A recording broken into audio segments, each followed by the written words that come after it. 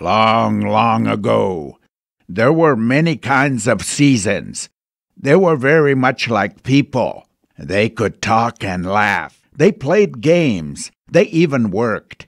They had many council meetings. They would meet together and make many rules. They changed their rules all the time. When it was time to work, each season did what they wanted to do. The frost would come and the earth would freeze. Sometimes the snow came, and it was cold. Then the sun would shine and melt all the snow away.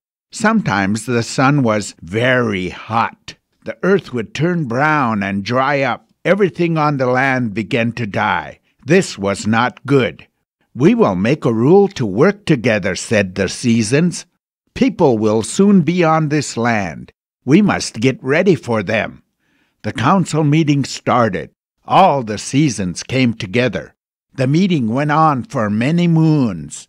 Many ideas were put forth. The north wind, who was powerful, wanted to be the leader. All the other winds said, "No.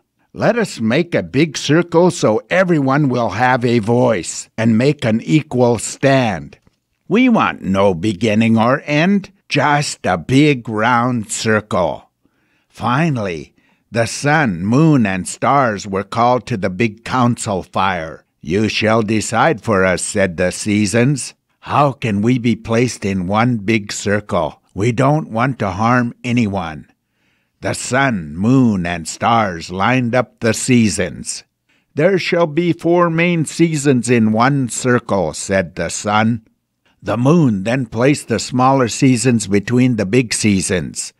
The stars had all the seasons promise. They would never try to leave their places.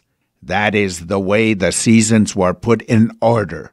But once in a while, they get out of order. It might rain, hail, or snow in the summertime.